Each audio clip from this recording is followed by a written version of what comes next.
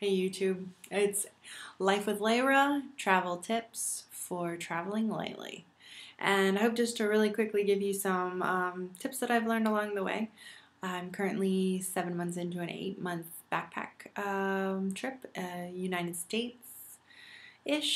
And I've learned a few things throughout all of my travels through the last 20 years. And some of them are happening, like learning curve happening right now. So, to start out, this is a trip that I used a lot when we went to Taiwan last year. And I love toe socks, but I don't like the American, you can wear this on any foot toe sock. I like the kind that are left and right and have a big toe and a little toe. And they also have a heel cut into them. They fit so much better. If you can wear it on either foot, I can guarantee you that it's not going to fit properly. So finding a good toe sock is very important. Now my tip is actually about cotton socks. Cotton socks don't dry quickly, and when you're traveling lightly and you have 2, maybe 3 pairs, it is a pain to dry them. So these are my tips. So you have your sock, you wash it in the sink.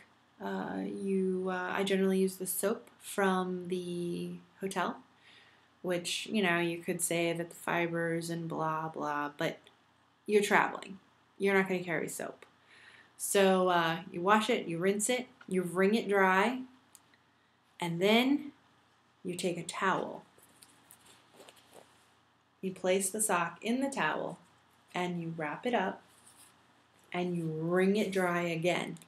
And I would sometimes say you might want to do this more than once. You can do it as many times as you want, but you want it not to be sopping. Like, you don't want any dripping. So you have your sock, and now it is damp but not dripping wet. So we always carry an iPhone charging cord or charging cord for a normal phone. This is just what I carry. But this is 2.5 feet of perfectly good cord, and as long as you unplug it first, you can use this as a clothesline. So you take your sock and you hang it over your clothesline. The problem with hotels is that if they do have clotheslines, they're usually in the bathroom, and that's great for the hotel people, but for you need airflow. Airflow will help you dry faster. So you want to prop this somewhere in front of a fan, an AC unit, a heating unit, or even a window, somewhere where there's airflow. And you can usually get 2 pairs of socks and maybe 2 underwear on an iPhone cord, propped between, say, a chair and a lamp. So that's tip 1. I love doing that. I do it pretty much everywhere we go. It saves time, it saves money. You're not paying to go do laundry. You're also not wasting time doing laundry because you're just washing it in your sink, hanging it dry, and going to bed.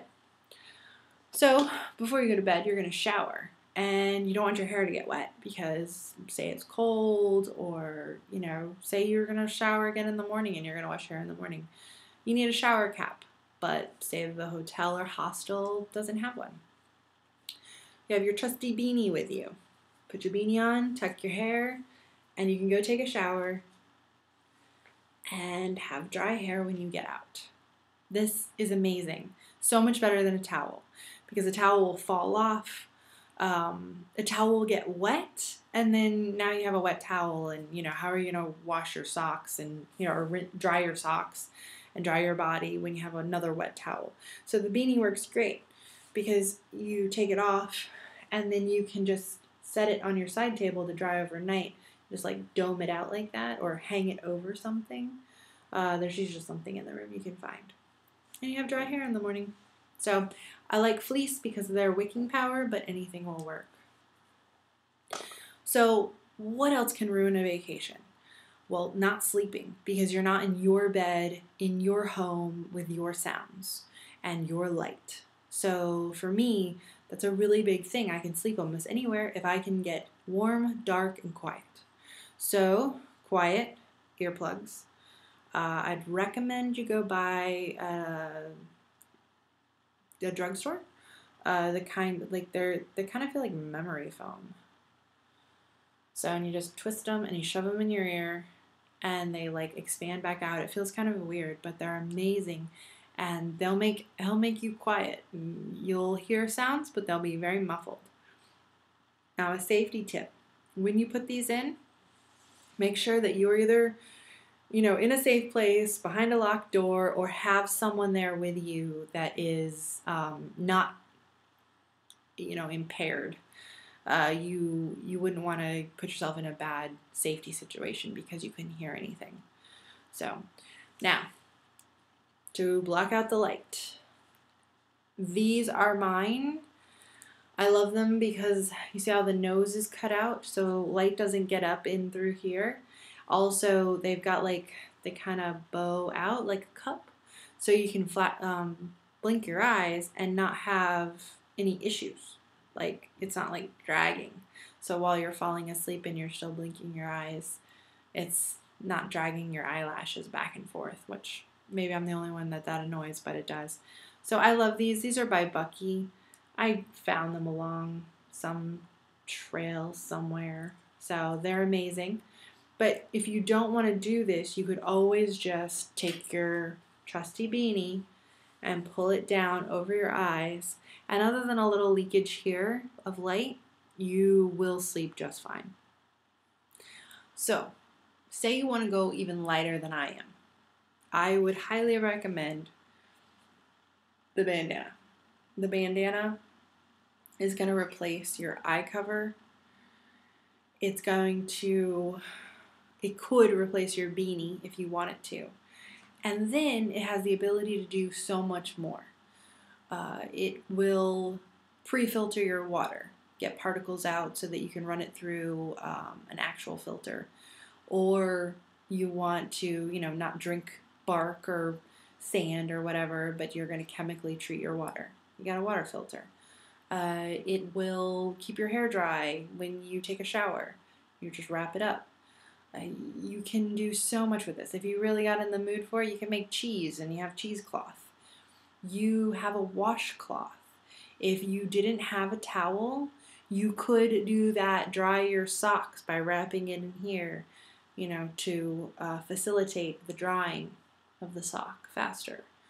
It's an amazing product. You can use it as an eye cover. You can use it as a sling. You can use it as a bandage. It's the gift that keeps on giving. So, amazing tool. If you want to lighten your load, I highly recommend it. In a pinch, you could use it as toilet paper. I mean, really, it's a great product. And they're very, very cheap. You can buy them in bundles. So, now, along the same lines of things that you carry that you want them to do other things, you have your deodorant. Now, I don't care what deodorant you use. This will work with pretty much any deodorant you use, except maybe the rock deodorant. You put deodorant on in the morning, and you might want to hit a few extra spots. If you're going to be walking a lot and you have some thigh chafe problems, this will help with chafing. Even underarm chafing, any kind of chafing, you have a tool, and it smells good. Thank you for joining me on my first Travel Light Quick Tips video.